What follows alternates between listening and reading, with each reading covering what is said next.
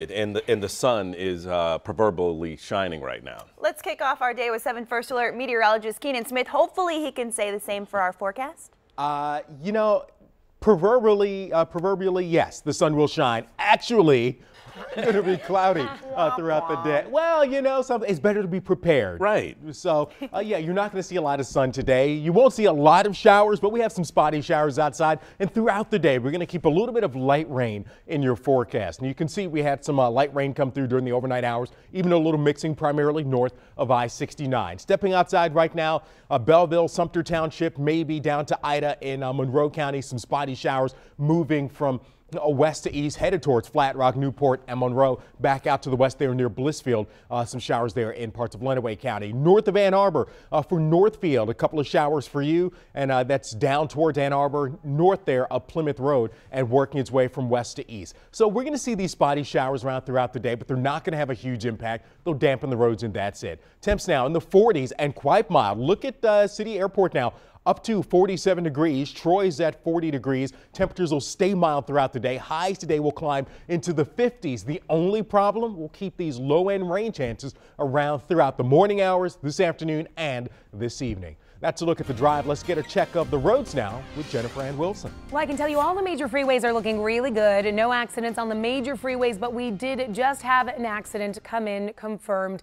Telegraph southbound, just south of 9 Mile, actually, a pedestrian has been struck. This looks like it is, well, it's not looking good at the moment, so you could run into some issues there as police continue to investigate that scene. But a live look outside right now at our 7 First Alert traffic camera, and here's what most of the metro looks like. This is the Lodge at Evergreen, and as you can see, the pavement is dry. There might be a couple of wet spots, but not a lot. Things are looking pretty good for the most part. I'll be keeping my eyes on those roads, and I'll keep you posted in 7 minutes or less. Jennifer, thank you. Breaking overnight, General Motors has sold off its struggling European car business for $2.33 billion. Yeah, the deal was announced early this morning in Paris. 7 Action News reporter Kim Russell joins us now live from outside GM's world headquarters downtown Detroit with more. Kim, who's the buyer? The buyer is the French conglomerate PSA, and its CEO says this deal is a game changer for the company. This really changes the auto industry in Europe. The sale will make PSA Europe's #2 automaker behind Volkswagen. It includes the German brand Opel and the British brand Vauxhall. GM chief Mary Barra said it was a win for both sides. Over the past 16 years, the brands have racked up losses for General Motors of more than $18 billion. The two car makers say they are also facing headwinds because of Brexit and possible trade barriers between Britain and the European Union. It sounds like General Motors just wanted to protect itself from those risks. PSA is now expected to take over 12 manufacturing facilities. The price again, $2.33 billion. Reporting live downtown, Kim Russell, 7 Action News. Now, Kim, before you go, will General Motors still be making cars in Europe? It will. It will still have a manufacturing facility, for example, in Italy. But it sounds like General Motors was looking at the numbers and saying, instead of market share, we want to look at profits. And that seems to be what they're doing. Back to you. Yeah. Thanks, Kim.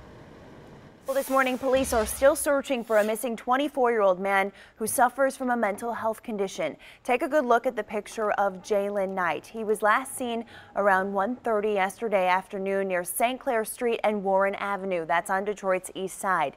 Now, police say he was wearing a dark blue t-shirt and jeans. If you know where he is, please call Detroit Police.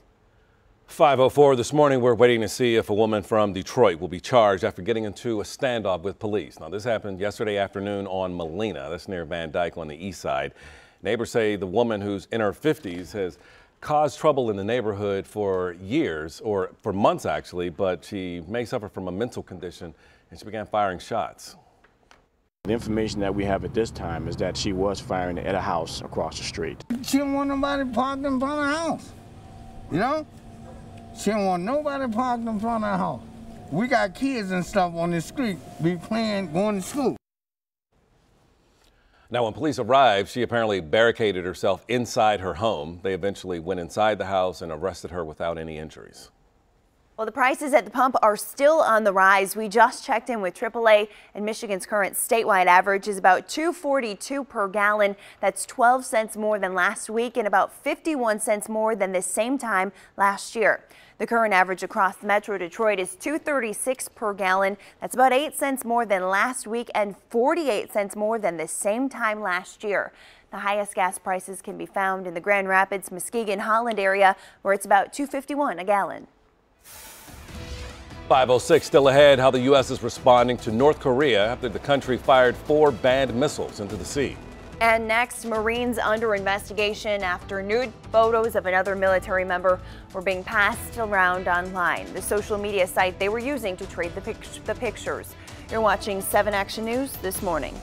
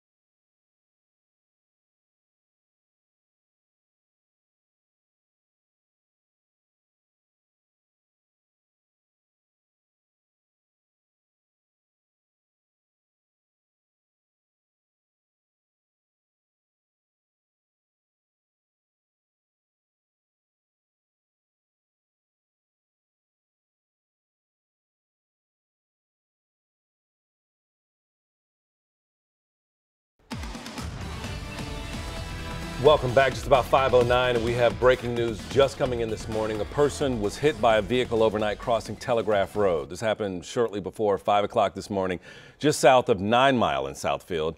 And these are live pictures from the scene. Right now, the southbound side of Telegraph has been shut down while police officers investigate. But police are not saying if this was a fatal accident or if the driver involved stopped at the scene. But once again, live pictures of a pedestrian accident on Telegraph in Southfield. We have a crew on the scene right now.